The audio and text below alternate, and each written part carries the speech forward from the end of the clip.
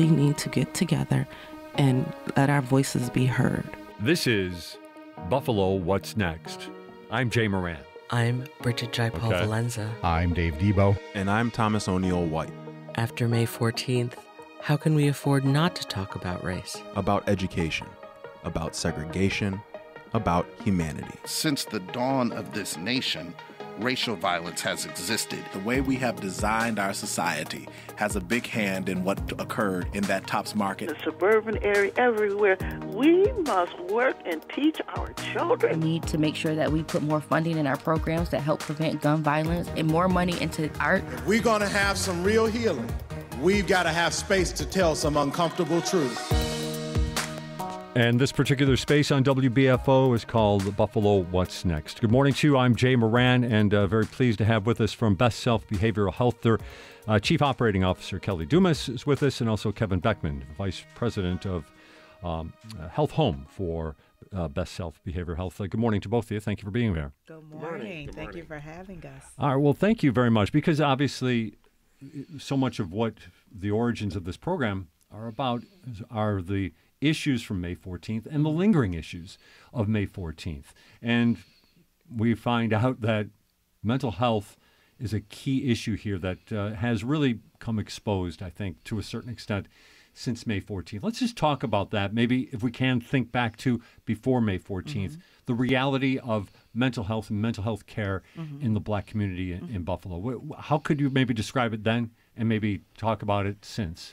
Yes, I think prior to May 14th, there has been kind of a disconnect between the mental health system and the Black community. So I know many in the Black community probably look to other ways to address mental health needs and not so trusting of mental health system, healthcare system in general, and for good reason. So there's a lot of stigma around seeking mental health treatment and services. So as you mentioned, after with the massacre of May 14th, of course, the need to have that kind of mental health support was just exacerbated. Yeah. Thank you. And there was still a need prior. However, I don't think many were really seeking the mental health treatment. But with that incident occurring, it was just magnified and kind of on fire, and we really needed some mental health supports. And was it, when it comes to the Black community, was it more difficult perhaps maybe for Black men to seek help as compared to Black women, or is it both kind of the same? I think as a whole, it was very challenging, to say the least, prior to the racist attack.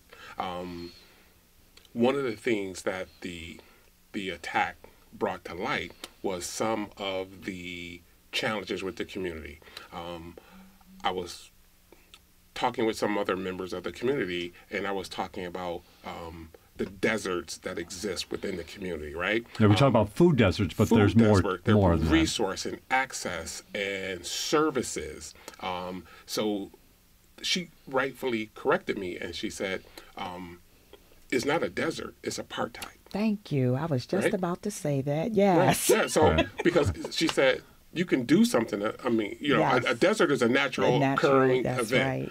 Right. Apartheid is a systematic set of parameters that are imposed on a population and or location. Right. So this particular apartheid was imposed both on the population and the location, right? Yes. So back to Tops that was the only major supermarket in the community. And you layer that on with all the other resources, healthcare, services, access to groceries, services within your community. That existed prior to, and it still exists. But I think we at BestSelf are trying to make efforts with some other community representatives to kind of rectify that. But that existed prior to. So those barriers to accessing care were already there prior to. So just like Kelly stated earlier, so there was apprehensive on this on the part of community members, specifically black males. But even if they wanted to access health care, it was very little or inadequate.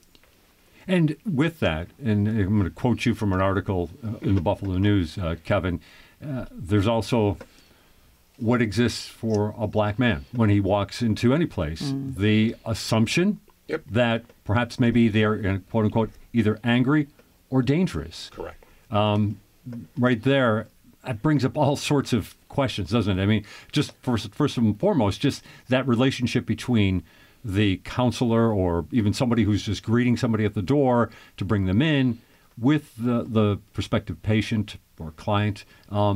Right there, there's already a barrier. Oh, absolutely. So one of the things that when I was interviewed for that article, and I wanted to very much highlight that we, as black men, are not angry or dangerous because we have a tendency to put people into buckets. So that individuals who's walking through that door receiving services, if you have those assumptions already that this person who's experiencing the same thing, some of the same challenges, right? So we think about depression, loss of interest of things that I want to do, agitation, difficulty sleeping, right? Difficulty focusing. He's experiencing that like any other human being, right? But if we have that particular lens that those are all because he's either angry or dangerous, how much help is he really going to receive, right? So we have to be careful of some of those perceptions.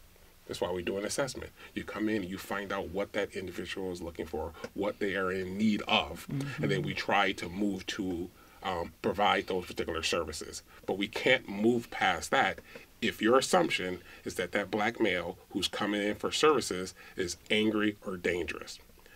We have all five senses. You know why we have all five senses just like you do? Because we're all human beings, right? Right? So me, as a black male, I feel the same pain, the same hurt, the same anxiety as any other individual.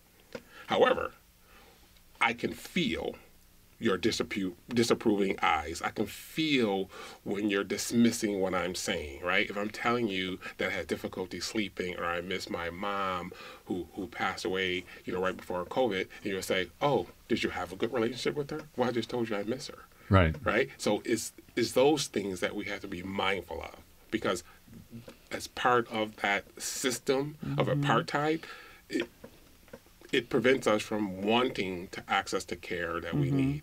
Earlier, we talked about suffering in silence, right? So we will find a way to tough it out. Yep. It's not like a playbook in the African American community with black males where we all tell each other, okay, page 5 says tough it out, you don't cry, right? Just like with trauma, right, you have to protect your core. Right? So if any person is coming in after a traumatic event and they become hyper vigilant, so one little sound or door slamming and they are jumpy, we all wrap our supportive arms around that person, except for when it's a black male. Right? So we disapprove. He can't feel those things. So he's traumatized. He walks into a place. He's going to protect his core, right? I am re-triggered here because of all of these things. Then I just won't go, right? But then we label it as, oh, they want to tough it out. No, they want to help. They want to feel better. They want to stop crying, right? They want help. So we have to make sure that we are coming with the proper lens. And that's why I want to be very clear on that statement, why I said it then and why I want to say it now. We are neither angry or dangerous. Yeah, there's that sense probably, that, like you said, the glance, the whatever the case may be, that the person walking in, the black man walking in, has to already probably has that self-consciously inside them that, oh yeah, you're judging me. Absolutely. So one of the things that I talked about following the top shooting is that this sense, so I'm going to go first person now. So I've always felt as if symbolically I had a target on my back. So when we walk around, it's the clutching of your purse. You have nothing I want, right? Right? I want my kids in college just like your kid, right? I'm trying to figure out how to pay for their cell phone bill and their car note, right? I'm figuring out vacation and backpacking across Europe like you talked about, right? So, however, you labeling me, I'm walking in, right? Kelly and I are walking, I have a suit on, she has a formal dress, she's CEO, and I'm the VP of 1/5 of some of the services that BestSelf is offering, and you're clutching your purse, and you're moving away, you're crossing over. Now, I understand, I have daughters, you always want to do things to make yourself feel better. Right. But if I can differentiate between services and situations where it's a little more risky, I think you can, right? I do not think every white guy is a racist. The one who attacked Tops is. So I have to differentiate, right? I walked in here to our studio, said hi to you. I wasn't on guard. But if I walk into the studio and everybody in the studio, because I'm a black male, is now on guard. If you're not going to like me, make it for cause, right? Right. He's a jerk. He's saying bad things, right? Or he's, I done something to offend you. But on par, just walking into a room, I'm often judged, so that literal target was always on my back. What happened after Tops? It's like, oh, right, it's actually a target on my back. Kelly, we talked about the apartheid of services that are available in the east side of Buffalo. That's, now as the COO, that's part of what you kind of have to organize, right? To try to break down those barriers? Yes, I was sitting here thinking as I'm listening to Kevin in regards to the apartheid, the lack of resources and services in a community and how that contributes to people's state of mental health. So what we know is that when you lack those resources, when people don't have those basic needs available to them, healthy food, access to gainful employment, community centers, childcare, things in a regular thriving community, that's going to negatively impact mental health. So many of our Black communities, sadly, they Jefferson was one that mirrored this lack of resources, and we have others. So I do think, now there's a lot of conversation and talk in regards to how we move forward as a full community to address that and change that, because we can do all the mental health counseling and treatment that we want, but if people's condition does not change, their mental health, it will improve slightly, because again, we have to make sure people have access to basic resources to them in their community. On that note, and I try to leave this type of question toward the end of these programs instead of the beginning, but just since you brought it up, and because you guys have been so active here over the last 3 months, is there a sense that there's maybe a little bit more of a commitment to changing some of those conditions? Is there a sense of that, or maybe are we already seeing fall back into a state of normalcy, if that's a right term? What I will say from where I sit, I know that there are ongoing communications about that. There have been many verbal commitments to shifting that from local, state, and federal government, because to make those changes, it will require investment of dollars. I haven't seen much movement beyond the conversation, so I am I'm cautiously optimistic that we will get there. Those conversations are still happening. One of the pieces that concern me a bit is in the discussions, there really has been a lot of discussions around how we empower our grassroots. But we have a ton of services and providers who are able to bring these resources, who look like the community there, but they're doing it on a smaller scale. How do we empower them to uplift them and put them in a place to be able to serve and sustain? And that takes resources in advance. And so that's been difficult. A lot of the conversations I'm hearing, it's like maybe looking for some of this work and this shift and change to happen prior to actual dollars coming. And that's very hard for grassroots and small.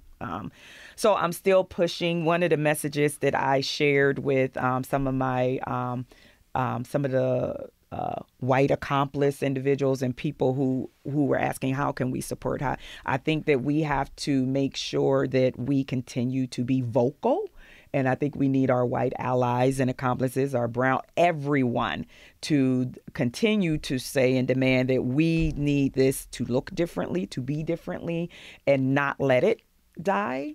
And so I think there's a lot of us still trying to make sure that happens. But I definitely would like to see more white voices kind of demanding that and saying we can't let, this is a moment, this is a movement, and now is the time. And so let's do this now and do it right.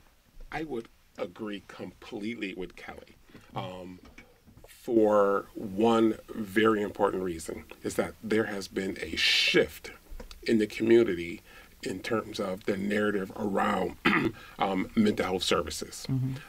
So I'm getting a lot of one-offs. In particular, my wife is a Buffalo school teacher. She works at School 31 and been there for a number of years. We bumped into an administrator yesterday, and that person, they were talking about the hope that they have for their school year. And the person didn't know what I did for a living. And then naturally, the discussion shifted to mental health. And then I plugged in. But prior to plugging in, she said, people are talking about mental health more following the events at TOPS. So here's a person that I had no connection with. And we just bumped into out in the community. And she said the narrative has changed. So she's a principal at a middle school. Someone who has a certain feel and tie for various members of the community. Okay. Right. So again, we can take that opportunity and move forward. And this is why I said I agree with Kelly, because we need to make sure that the infrastructure is in place so that we can support the grassroots and the narrative that's out there that folks are okay now with at least talking about the need for mental health services publicly. I'm glad you said infrastructure. I want to get into that as we move through. I just want to make sure that everybody knows that this is Buffalo What's Next on WBFO. Our guest, Kelly Dumas, she is the COO for BestSelf Behavioral Health, and Kevin Beckman, Vice President of Health Home for BestSelf Behavioral Health. Infrastructure, I want to reflect a little bit about this because we heard about counselors being at Johnny B. Wiley at the corner of Jefferson and Best right away. I think it was on May 14th was on a Saturday. On Sunday, they were there. But at the same time, there's an interesting backstory about infrastructure and how a lot of movement had to happen to make this, to get it really kind of going off the ground because of some real structural problems that we've already talked about right here. Just when it comes to, when people were invited to come to Wiley for help, for mental health counseling of some regard, they ran into some issues that created a lot of barriers. Yes. So actually, I will say the counselors were, we and a number of us were there May 14th within an hour of the incident occurring, and then transitioned to Wiley as well as a couple other locations to provide support. I think, and I'm sorry, I lost track. Well, just the idea that, that people were walking in and maybe not necessarily satisfied with what they were experiencing initially. Yes. Initially, I know, and we have great community, I guess, mid to large scale providers who responded. Some responded and were there, but they did not have professionals who looked like the community. So there was a quite a strong reaction to that and a demand for the need. In times like what occurred, it was very important for those immediately impacted and hurting and just there was so much uncertainty. People needed to see people who looked like them. There was a sense of comfort and safety.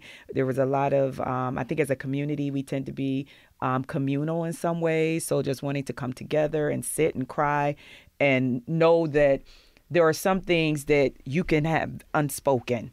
And I don't have to explain or worry about being judged. I can express my anger and frustration and not feel like I have to censor myself because I don't want to offend someone or someone may take my comments wrong.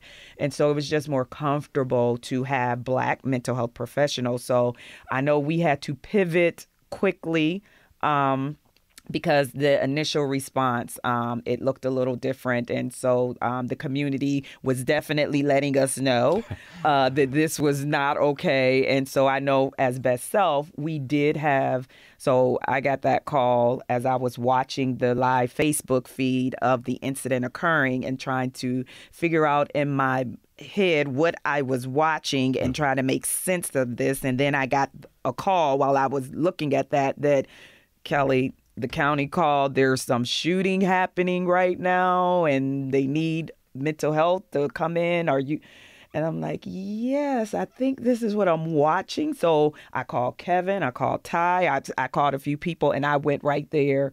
And then they came also within the hour. So we had a number of licensed professionals on the site and we were kind of spread because it was just a hot, it was the crowd. So we were spread there. And then there was some transition to Wiley. But as people were coming to Wiley, we had the other agencies there supporting too.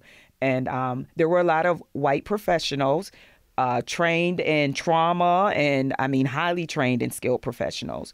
However, that's not what was needed at that time. So we had to have that conversation as providers. We had to go to the conference room immediately as there were lots of reactions. It was like, whoa, we got to huddle and got to switch. And we have to make sure that our Black mental health professionals are visible and seen and out front because that's what's needed. And how do we change this? So I think we worked together to make that happen. Best Self was able to bring about 30 of Black mental health professionals, and some of the other agencies didn't have any or had a few, which was fine. But then we talked about how those other professionals could still support in this because we needed all hands on deck, but it's just where on the deck those hands needed to be. Right. Yeah. That was a beautiful way of saying it. It's where on deck where those hands needed. Yes. And just to pivot shortly, what we did started before Sunday. Like within an hour, I was on scene, responded to Kelly's request. Didn't know what we were walking into. Kelly then deployed probably half of her resources at the time to Wiley. So I was on scene at Wiley probably to about midnight. And what the community was asking for actually started at Wiley. I was interviewed recently, and the person said, well, I need to know specifically who in the community asked, as if it was a community representative or a politician. I was saying, and I want to say, okay, so I'm in the middle of a disaster, right? And I have, literally, I have families falling apart. I'm with detectives, and Kelly was like, you have to partner with the detectives for the notification because families are falling apart because, it was a lot happening. And I was like, yeah, no, it wasn't a unanimous vote, and they didn't huddle together and say, we're going to cast it. But it was clear. It was clear. Oh, my goodness. They said what they wanted, right? So when I was talking with individuals, and I was saying things like, I'm glad you're here because you understand. Or it was some of the folks who would just see me in Tops. That particular Tops was also my grocery store. So they would see me and say, oh yeah, you're that counselor. Or people would come and say, Kev, right? Kev the counselor. I was like, oh yeah, I'm glad you're here talking to me. And I was walking around with some of our very supportive white counselors, and who I partner with on other events. And they would say, can I just talk to you, Kev? And that person pivoted nicely and say, how about I get some water? Let me get you some food. And so that person was running. So when Kelly said it's we're the hands on deck, what they were doing was so important in the moment. So it actually started Saturday. So it wasn't like a politician saying, no, the community said, this is what we want. Partly because of two events. One, the shooting was racially motivated, and it was more than apparent, right? We could not control social media or the narrative. It was out there. Kelly, and I pray for Kelly all the time because she was witnessing it even prior to, and so was everyone else. So that's the first layer. It was right. That. And then the second layer was, we talked about earlier, they may have had some interactions with trying to attempt to link with services that may not have been really helpful or beneficial, right?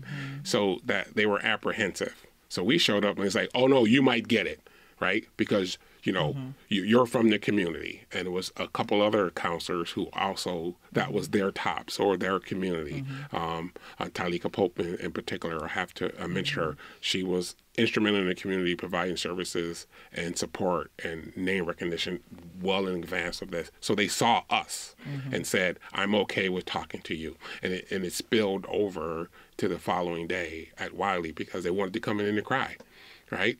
And if they didn't see someone who looked like them, they were a little uncomfortable because they didn't want to be judged, right? They didn't want to say, they wanted to cry or maybe just have a sandwich. They just wanted those things. They didn't want it to be formalized, right? And we didn't need someone at the door saying, so, okay, what is your name and what are you looking for? And how they wanted to just walk in. And some of that is from the community. So it's I often say that Kelly and I are churched. So in African American, we call it the Black church, right? In the Black church, those things, so the pillars in the community, in the absence of all those resources, the church and faith communities will often attempt to fill the void. So those are the places that they will go and have those moments where they can just debrief and cry and feel safe. So their initial presentations to Wiley was for that. So we had to pivot to make sure we mirrored what the community was asking for, right? Because there was a lot of discussion about when the community asked for this. And it was like, yeah, it makes sense if you peel one layer back. If you take a step back and go, kind of makes sense what they were looking for. We're going to take a quick time out on Buffalo What's Next. We'll pick up where we left off with this is Buffalo What's Next on WBFO. WBFO is a unifier, a place where people can come together to learn about politics, healthcare, schools, climate, and social and racial justice. That mission is secured for future generations when listeners give a gift through their will. For more information, contact Colleen Miller at 716-845-7031 or cmiller@WNED.org. Thank you. Watch the WNED PBS original production, Frederick Law Olmsted, Designing America. What his parks are all about is finding immensely practical solutions to the problem of building a dream in the middle of a city. Frederick Law Olmsted, Designing America, now streaming on YouTube and the PBS video app. This is Buffalo What's Next, where we have conversations with the community about moving forward. To have your voice heard, press the Talk to Us button on the WBFO app, and we'll work to get your questions and comments on the air. Join us on Twitter at WBFO or email us at news@WBFO.org. Together, we'll have the conversations that are needed. This is WBFO, your NPR station. And back on Buffalo What's Next, with us from BestSelf Behavioral Health, there's COO Kelly Dumas and also Kevin Beckman, their VP of Health Home. I want to go back, if we could, or just maybe use it as a starting point with another conversation here, talking about the response both at TOPS on May 14th and also what was going on at Wiley, not only on the 15th, but moving forward, and was there for some time. We've had this discussion here about talking about May 14th. Are we lingering too long on the violence that happened there that day and the suffering and the sadness, or is it an important part of the grieving process here for the community to continue with this? Because it is something that people are very sensitive to. I would say that we are not lingering too long on that.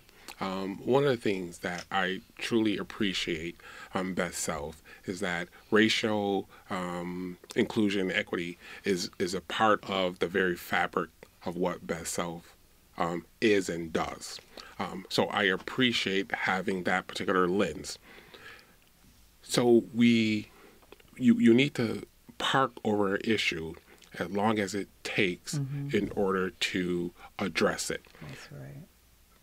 The second thing to that is that we almost can't heal because now it's intergenerational trauma, right?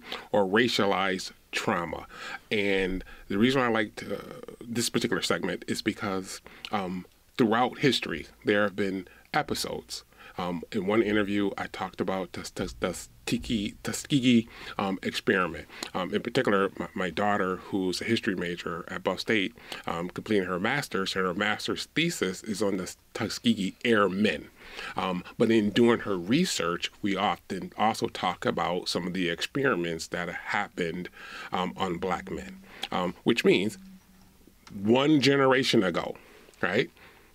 My daughter, who is in the master's program at Buff State, right, was touched physically, right, held by someone who was at Tuskegee, right? So it's not that long ago. Right. And then we often talk about what happened in Tulsa and the individuals who are now 105 years old, and we're still fighting that one. So that narrative is there. So then we fast forward to TOPS, and we want to move past TOPS quickly. Then we hear on Saturday that the pastor was arrested in, I think it was Mississippi or Alabama, for watering his neighbor's flowers. His neighbor went out of town. Neighbor said, "Hey, look, while I'm away, can you water my flowers?" I do that, right? I love my garden. I love my grass. So we recently had an irrigation system put in. So that's not unheard of, right? Someone else who was not a part of the conversation called the police and said, "There's a guy over there watering the lawn." The police actually responded to that, which is a whole other issue. So again, the intergenerational trauma, right? So I've been traumatized by history because, again, I know individuals who were in Tuskegee, right? I learned about what happened in Tulsa. Then there was the Buffalo Tops massacre, right? And just when I'm starting to feel a little better, there's a black guy. He gets arrested for watering flowers. And here's the kicker. His wife comes out and said he had permission. The person who called the police then came out and said, "Oh, I didn't recognize you." Yes. Oh, yeah, that is the neighbor. The police officer said, "I can't unarrest you." Still, the charge was later dropped. But what is the message? So here we are, 3 months past TOPS, and folks are now asking, are we lingering there too long? Well, no, because the whole thing about trauma is that it doesn't follow a prescribed time. Right? What's needed is a set of tools, resources, and support. It's not timed. So we can't move past this until, right, it is fully addressed. And the individuals are still reaching out and seeking services. Like I said earlier, that principal said that from her lens, she's hearing from the African American community that it's now okay to seek those services. So we have to still park there for a little while until we are offering all of the supports, ongoing, and all of the infrastructure. And to that, we talk about this. So the principal saying there's more of an interest, there's more of an awareness of mental health, but it's showing up, though, in people seeking counseling and counseling appointments or whatever type of I guess metrics we could use here? I think that there's more of a narrative, definitely in the Black community, around the need. And I think we have to stay here as long as we need to and not put a time limit or parameters around when it's time to move on for all the reasons Kevin stated. And I think this is also for the Black community, maybe an opportunity to get it right in terms of mental health supports and what that needs to look like so that it can be healing and beneficial to the community. So, for example, this weekend, BestSelf sponsored the Funk Fest, which is very big in the Black community, but we're looking for opportunities to go out and engage specifically the Black community around the importance. So I was able to address the audience a couple times just to talk about the importance of mental health, just like your physical health, and why we need to address that. And as providers, we have to make sure that we are incorporating practices that are therapeutic and healing with the quote traditional treatment. So we're really doing work to see how we can change how mental health looks so that it is more inviting to the Black community.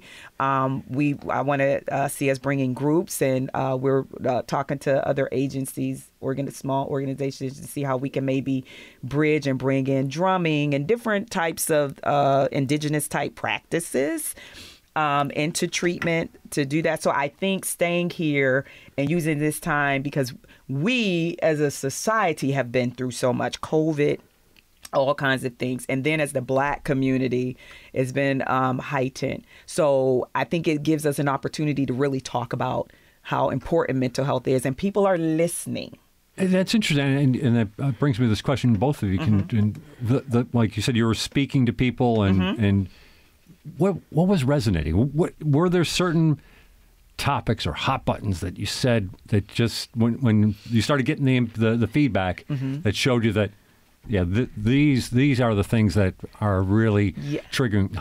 Triggering is probably the wrong word, unfortunately, but that are just people are responding to. I think I have personally had a number of people that came up to me after that, and then seeing me in the community, especially when sometimes I have on my Best Self shirt, so if they know who I am, they'll come up and they'll start talking about, them thinking about mental health counseling or having a loved one. A lot of people concerned with their children and wondering, if there is someone that maybe they could speak to. So it's kind of like an interest to see if this is going to help. And I'm trying to balance that with sometimes as a licensed provider, we have a ton of paperwork to get someone in. So we have also been looking priceless. At how can we, when someone wants counseling, we want them to be able to get to that so how can we cut through some of that traditional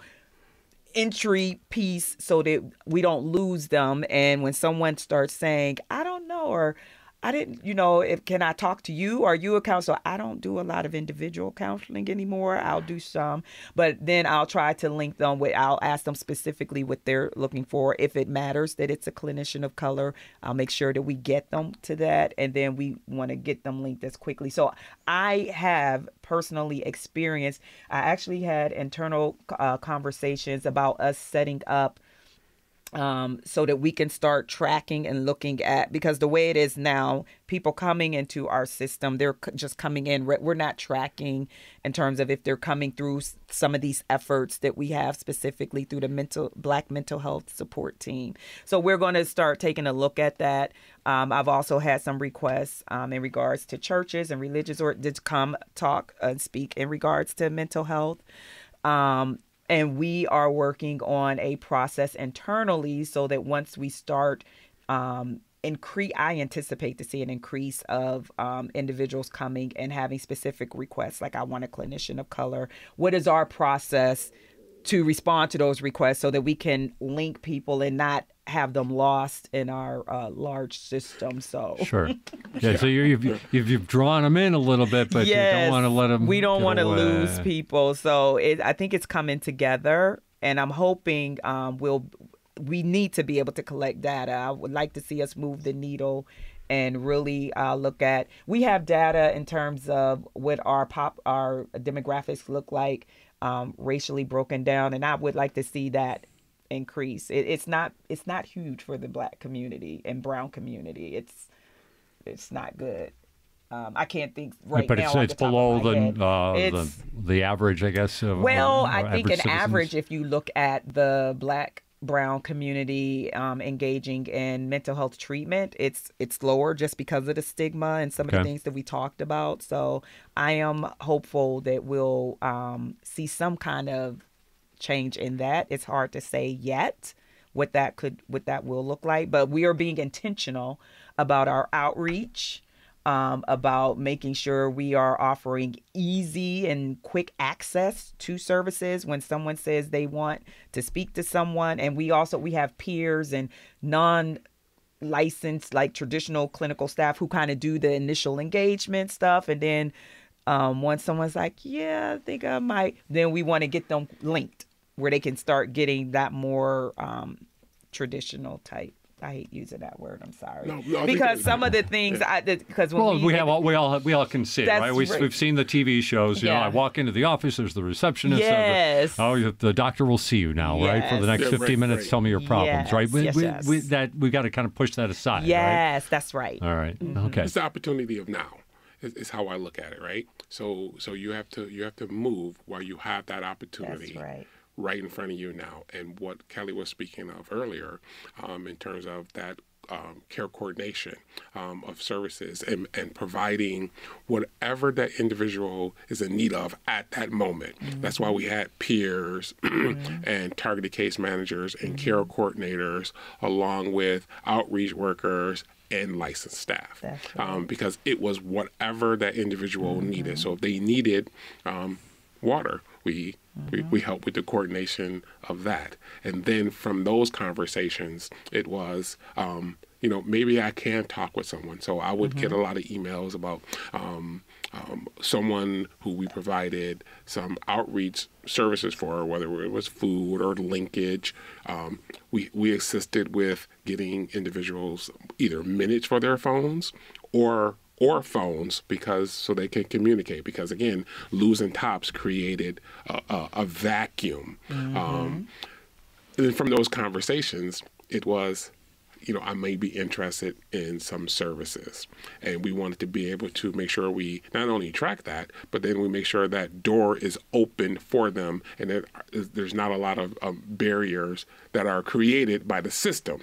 It's things that we have to do in order to onboard a person, but there's some things that we just do. So we had to look at streamlining what we do so we can help them. And I think Kelly and BestSelf in particular was very, very good with being able to pivot in the moment.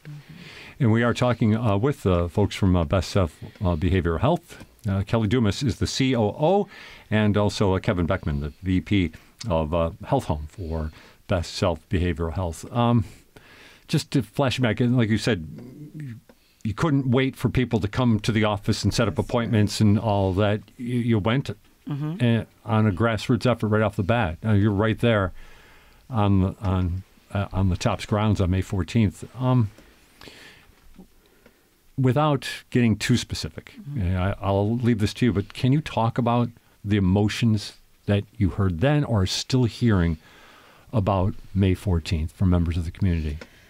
Oh, I know even being at the Funk Fest this weekend, I spoke to a few people who were there, and just still, it's not that long ago. There are still people who are not comfortable coming outside of their homes.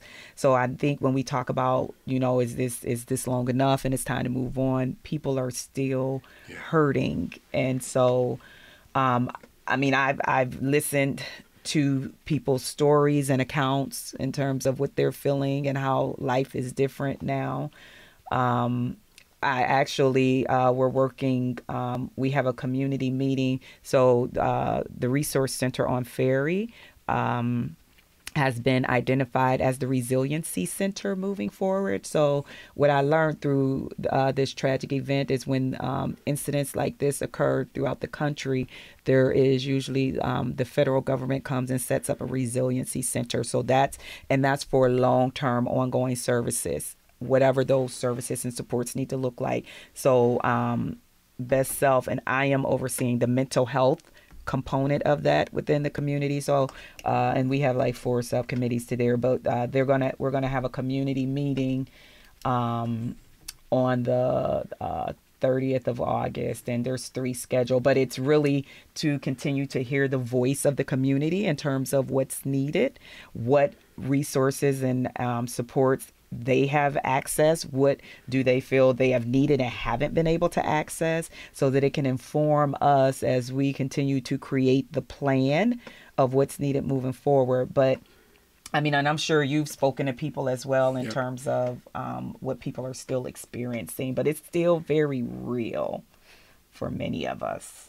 I would agree. Very consistent responses that I'm hearing, even well after 3 months. Mm-hmm. So, and we had mobile services prior to this. We still have mobile services. So we have people who can go into the home to provide counseling. We have a whole team of mobile services for those who have barriers to coming into traditional clinic, whether that's because they just, it could be transportation, or it could be they're just not ready to come into a traditional, there we go again, clinic service. But again, we go to them. Right. So we're working with that team as well to continue. So it was snug. Actually, they had sent us over a list of, and this was probably like a month after they sent us like a list of, I think it was like 40 individuals. They had been doing some street canvassing outreach, and these were individuals who had identified as wanting counseling. And what we learned was, because it was about a week old when we got it from when they did it, and then when we reached out, many of them, they didn't want it anymore. So they had either changed their mind, there was some wrong number. So there were a handful that we connected with. But so we're trying to always figure out how we can do, I mean, what we know about any kind of treatment. You have to strike, when someone says, I want counseling or I want this, you have to get it right now. So how can we then put you right now in connection with this treatment before you change your mind? So I think it's an ongoing trying to figure out how we best position and work with other providers so that, people are getting what they need when they need it, in the moment. We have same day access already that we had prior to this. So how do we ensure that is true to the entire community and even those who have barriers and can't physically get into where we are? How can we get to them and reach them? Agreed. And then the other thing, it's planting a seed, right? Sometimes we may only have 3 sessions, right? Mm-hmm. Can we plant and water a seed so that that individual later on may say, BestSelf treated me with respect. They were very kind. I was always, I'm like the encourager.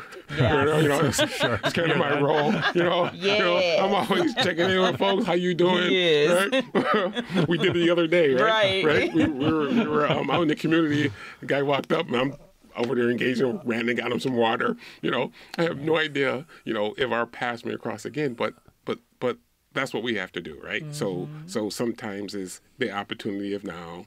You have to strike while the iron and have all these analogies. I just happen to like, the opportunity of now. Yeah. Linda Beckman 101. Yes.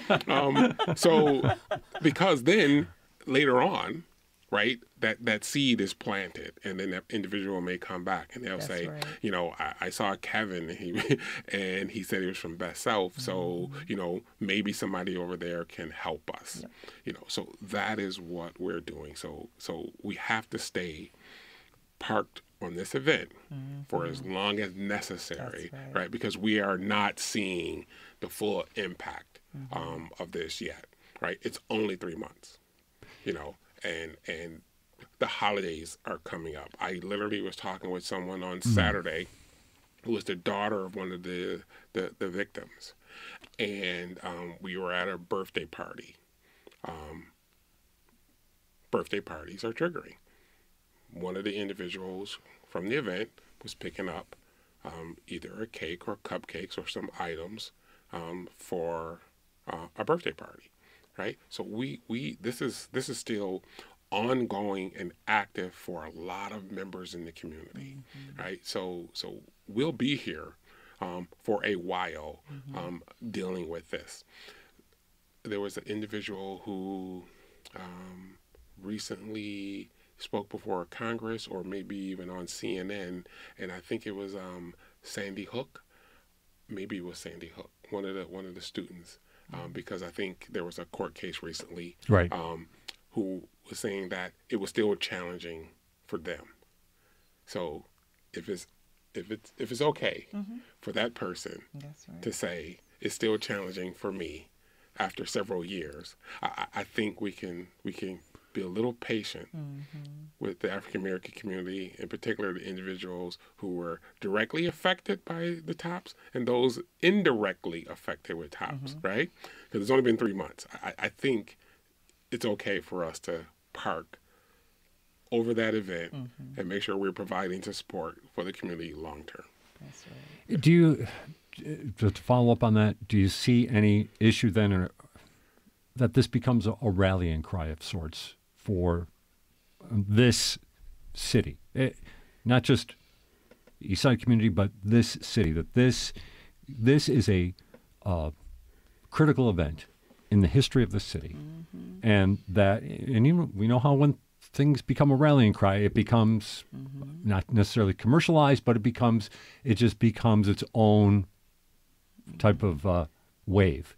Is there a concern about that there could be too much of that it might seem too over the top, that might be people might be taking advantage of it to a certain extent? And again, I'm talking about more of a general thing, not talking about people who are suffering inside the community. I'm just talking about that idea, like we were talking, the conversation, we wanted to continue. But for some people, this is and I'm not talking about black people, I'm talking about white people in this community. This event is something that, has outraged them, understandably so. And I think want to carry it moving forward. What about that thought? Am I being kind of clear with that question? Because it's a vague concern, I guess. Well, some of the thoughts that come to my mind as I'm listening to you, I don't know if I'm getting to the heart of what you're asking, is, as you said, this was an outrageous event and it requires an outrageous response. So in thinking in terms of, I guess, could it be, the concerns of being over the top or people taking advantage? I haven't really gotten a sense of that yet. You hear little things here and there, but I think the other side of that coin far outweighs that, know. And I think that we have to focus on that and not be distracted by that other piece of it. And it's like, we need an over-the-top, loud voices, consistent voices, demanding as a community, we want to see this look different, and just really supporting that and not being distracted. And there will be instances of people taking advantage. That's just, I don't think that can be avoided. It can't be avoided. And from my particular lens, what I've seen is the love from the community. It was the community on par, not showing hate in response to hate. To quote King, hate, you can't overcome hate with hate. Only love can do that, right? Darkness cannot dispel darkness. Only light can do that. And that's what I've seen on par, even in the middle of our mental health response to first aid when we were at when we were at Makowski, with the first event that happened at the Makowski School at corner of Best and Jefferson. Even in the middle of that, and utter heartbreak, it was still love, and not even the anger in general towards everybody who was white. It was anger at that person. Well, how could that person hate us that much and then drive all the way here to do that?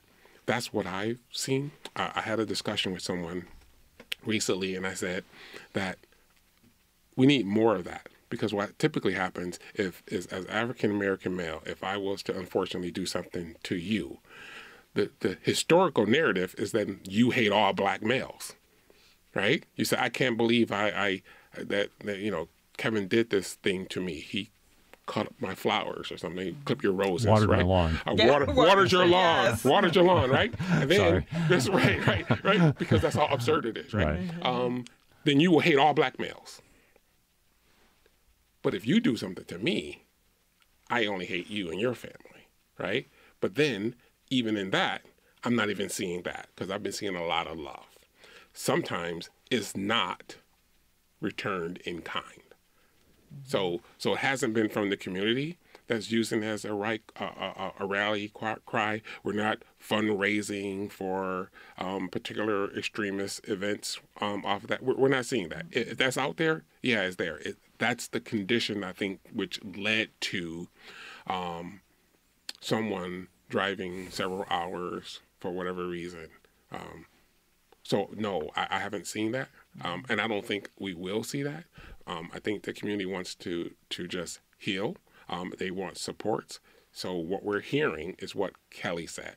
They want for things to be different, right? We want services in the community. We want grocery stores. We want effective policing, right? We want, you know, our response time for firefighters and the paramedics to be, you know, within minutes like the national average, right? And on a side note, from watching what other communities have done afterward, because now we're plugged in, right? I have this experiential knowledge, right? I wish I didn't have to learn it, but I now know it. So I have a particular lens that I look at the rest of the country with, right? So I look at what happened in Uvalde. I look what happened in Illinois. The response time to TOPS from Buffalo Police was fantastic when you look at what other communities have done, right? That is very true. Right. So this is what we want, right? We want the right response to the right event at the right time with the right people.